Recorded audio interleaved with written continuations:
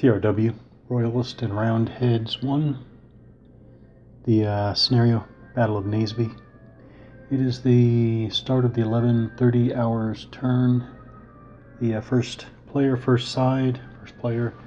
is the Royalist side here, Royalist army under Charles I against a parliamentary army under Fairfax here. So first is command change, step of the order phase.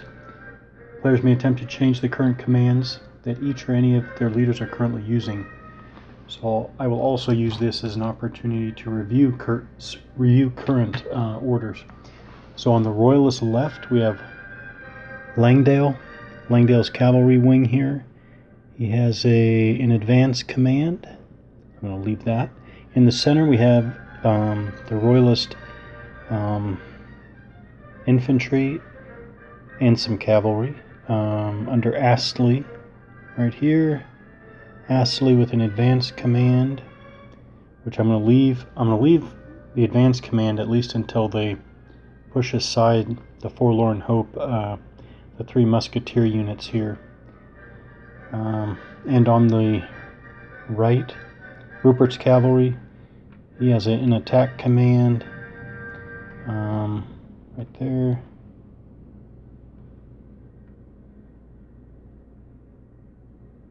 He's taken some step losses, but I'm going to leave him with his attack command as well. Now on the parliamentary side, I don't see any reason to go from stand orders. Cromwell's parliamentary right has a stand order. Parliamentary center under Skip-On has a stand order. And Ireton, right here, has a stand order. Still don't see a reason to change any of these.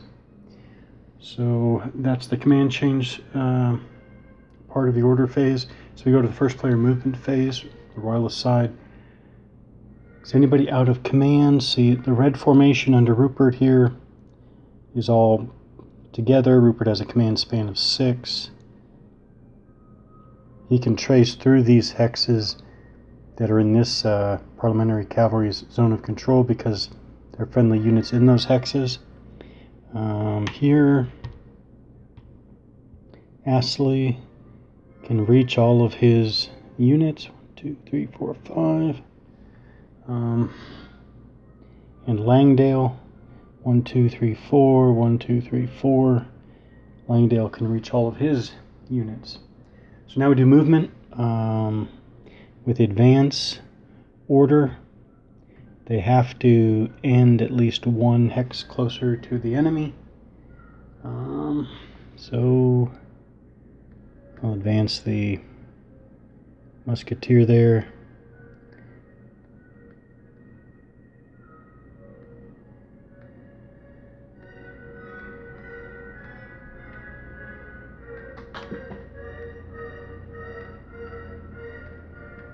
So they're moving the minimum.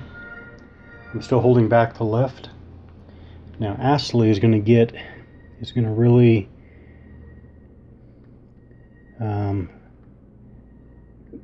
get up here. So first facing change is free. 1, 2.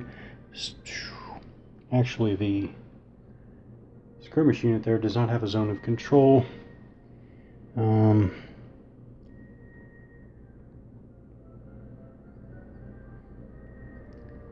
Free. 1, 2,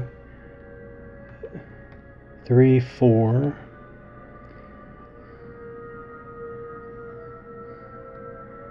1, 2.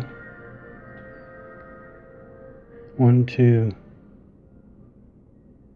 3. 1, 2.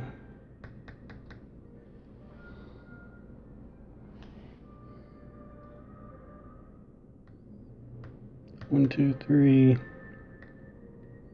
1, 2, 3, 4.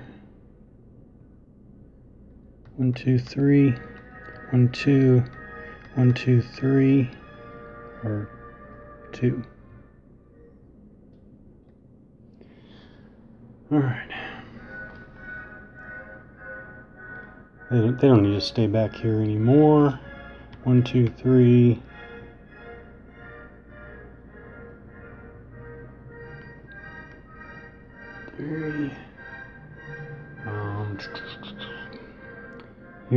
expert attack command.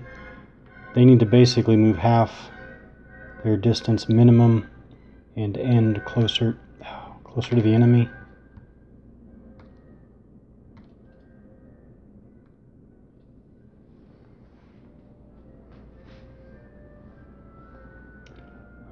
Let's see. They can go 1, 2. Go after that out of command unit there. Let's see.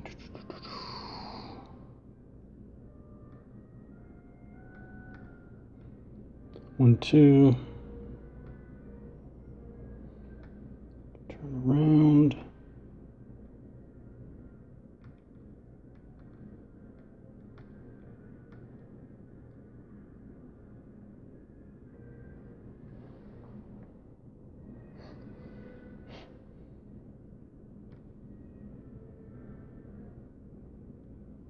All right.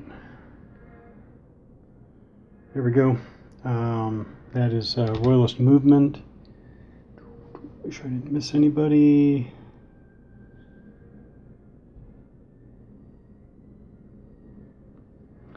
All right. First player combat phase. Fire combat phase first. Defensive fire. Defensive fire. Well, we definitely have the... Now here... Can they retreat before combat? Because they're surrounded by enemy or zones of control. That I can't remember. Is it any different? Skirmishers.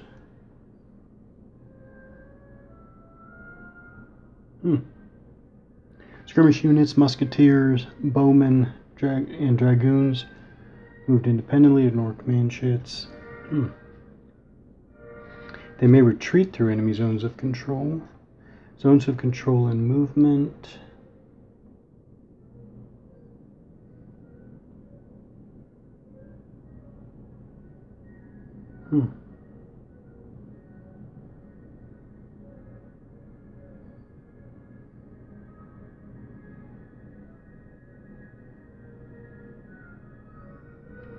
Okay.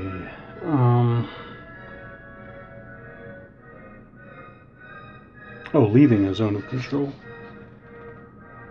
Okay, so what I'm looking at here is, can this skirmish unit, it's a musketeer unit, but it's a skirmish unit, can this skirmish unit roll?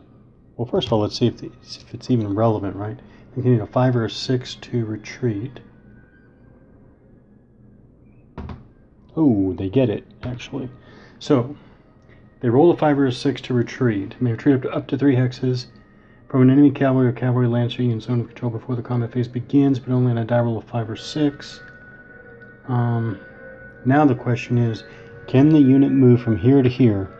Technically it's exiting a Zoc, and technically it's entering a Zoc.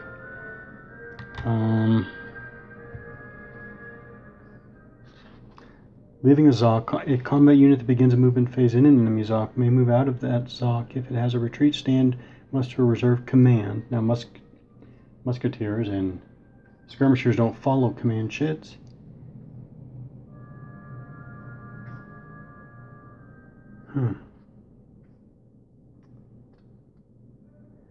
Wonder what's intended there.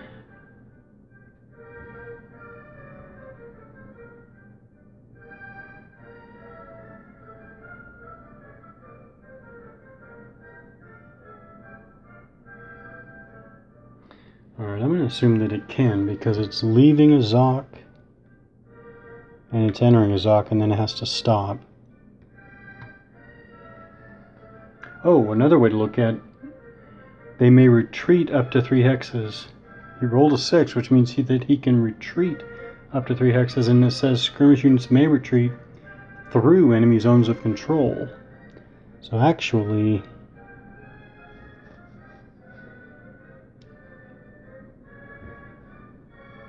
he is going to go back one more.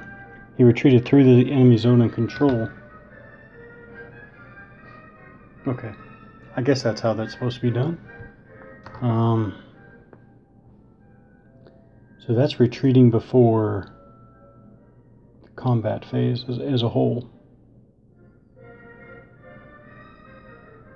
Here it's all infantry, say 3 Royalist infantry, so they may always retreat up to 3 hexes from an enemy infantry unit zone of control before the combat phase begins. Of course, they're giving up the opportunity to fire. Now I don't know, by the way, I don't know, does this mean that the Royalists can advance into that hex?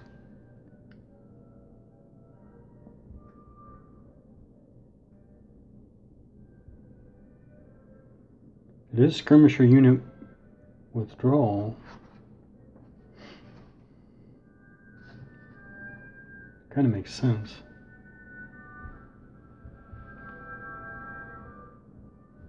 Alright. I guess so. Oh, man.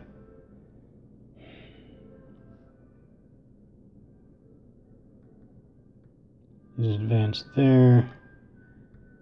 He's going to advance there.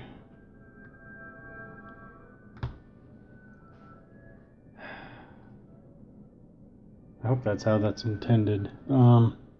That's it. There's no more defensive fire. Oh, no, wait. That was all before fire combat. Now we show the combat fire. Now we...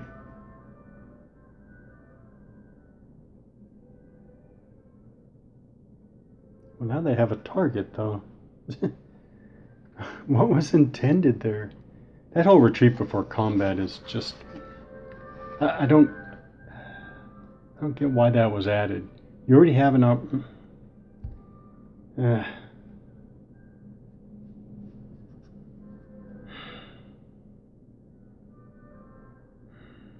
Well, I guess they have targets now. So even though they withdrew... Edge case, edge case. I'm not even sure that's an edge case, actually.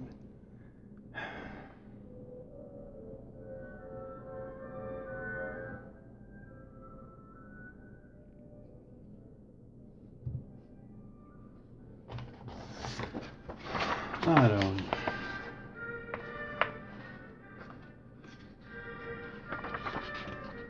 Fire combat. To be eligible, all you need is a line of sight and to be in range, and have a target in range.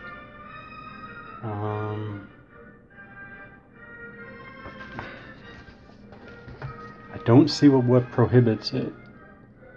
So here, range of 2, they're going to fire straight on there for the first forlorn hope here unit there. Range of 2 for muskets is just nothing, so he needs a 6 for a morale check. He rolls 1.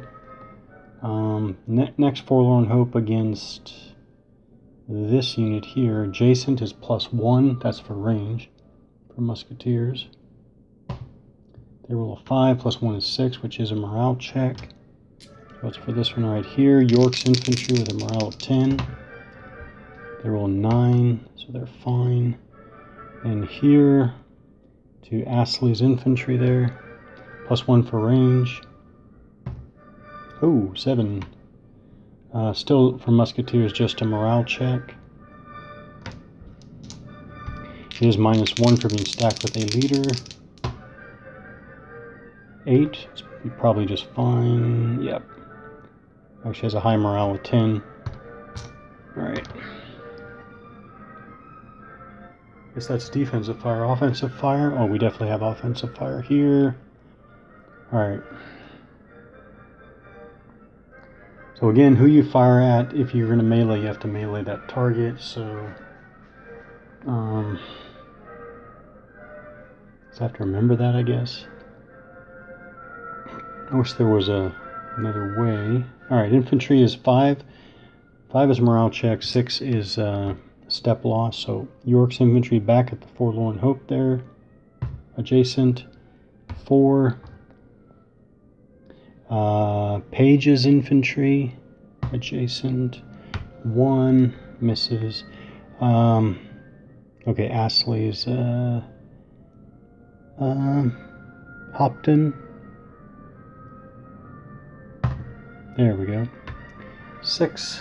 That's a step loss. Yes, it is. Oh, and that actually kills the... Okay, first casualty. So he already has a step loss. He has no back. So that means he's a 2-step unit. He already had a step loss. Second step loss eliminates it. Yep. Definitely. Over here, Musketeers against the Cavalry. Their range of 2 is no modifier. 3 is nothing. And finally over here, yeah, they get it's -1 firing through the hedge. Oh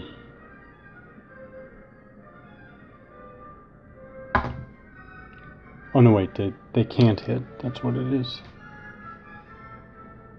Well, they can hit if they move adjacent. Then you get +1 for the range, -1 for the hedge. I guess I should have moved adjacent. Alright, so that's offensive fire. Now we go to melees. Alright, step 1.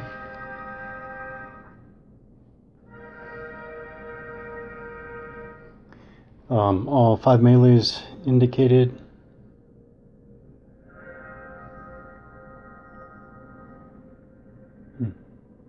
And I still wonder if they all have to be... I just go back and forth actually over the... Yeah. Do you have to Do you have to declare them all before or not? I don't know. Alright, so attacker commitment over here. We have two actually they're identical. Strengths of 3, morales of 9.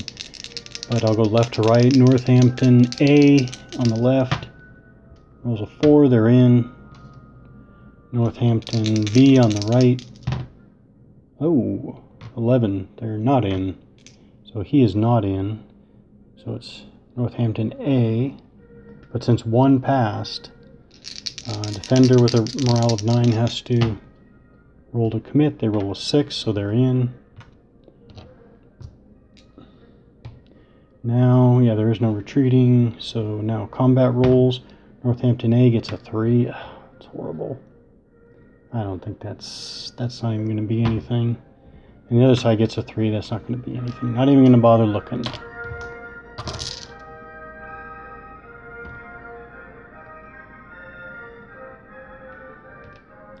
Here,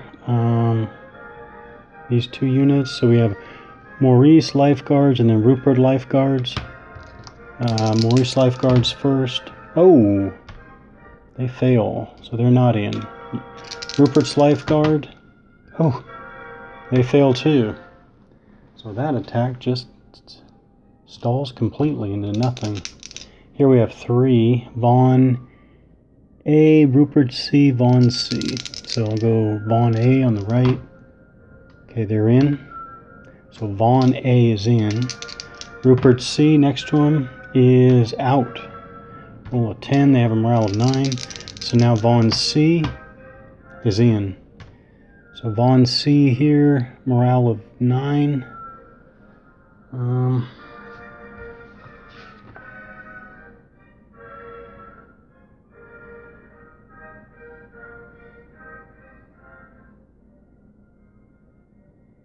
Yeah.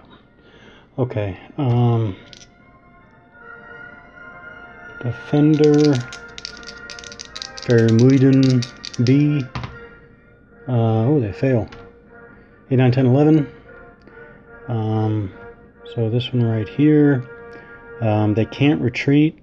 This is the only direction. That would be going into Vaughn A's or Vaughn's cavalry zone of control there. So they take a step loss instead.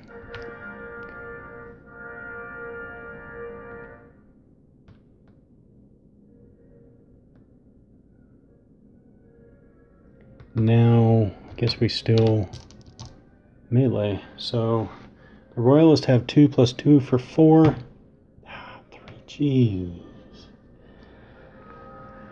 +1.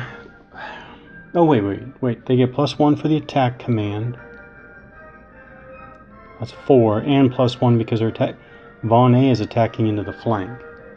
So that is, on the 4 to 6 column, that is a morale check. Okay, so at least we had a morale check. And then Fermoydens gets a 3. He's not going to get anything. Okay, so Fermoyden has to pass. Oh, wow.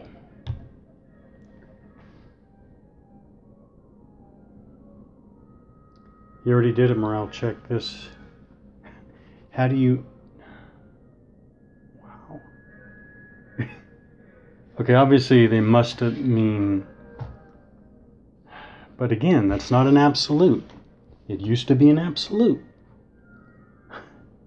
Units can only make one morale check as the result of each type of combat. This is not the only place in the rules. Now I think I know what old-timers say when they say that rules like this, and there are some other bad examples like Sands of War, where they say that the rules are just not tight. So as a result of combat, was the failure to pass the pre-melee check a result of, I don't know. But he passes easily with a 2. Yes, it's all very disappointing. Over here, Maurice, 9, rolling 8. They're in 8. They're in. Queens. Man. Every single melee marred by, see, this is the reality of the design right here. So I guess it's just Maurice. 8, Ireton's cavalry passes. Nothing. Alright, Ireton gets a 6 back. They have a stand command. They are defending. So Ireton's cavalry there gets a +1. So it's 7 actually on the 1 to 3 column. Still just a morale check. One more and they would have gotten a step loss. So Maurice passes with a 6. Back and forth and inconclusive. I know it's. There are gamers who just toss the game based on that. York, they have a very high morale, 10. They get a 9, so they're in. Page. At least they both get in now. Both commit. Down. Now here. They can retreat anyways. Do they retreat? Do they retreat? Do they retreat? Yeah, they can. They can just retreat if they want. Of course, you're giving up ground. But why? Yeah, that's exactly. They're just slowing the Royalists down.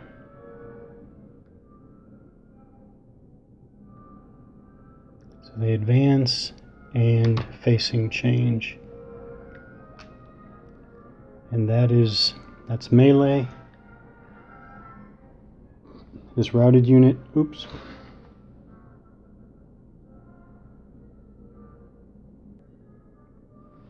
Routed unit here is part of Astley's command. He is within his command span. Is pretty morale is 8. Not so good. Oh, they roll a 9. +1 for being routed is 10. So they fail, they do not recover, and they continue to route 3 more hexes. 1, 2, 3.